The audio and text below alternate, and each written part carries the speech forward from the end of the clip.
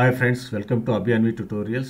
Today in this video we learn how to delete the rows having all null values. For example, I have a table here.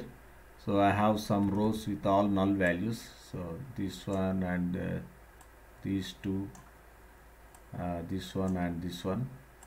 Okay, so how to delete these rows? Okay, so for this first we have to merge all these columns and make a new column. So go to add column and select all these columns. Okay, then merge columns, don't give any separation, and new column name is merged. Okay, so you will get like this new merged column. Then go to filter and remove empty. Okay, so all null values rows are deleted. Then afterwards you can delete this merged column. Okay, so now all rows with null values are deleted.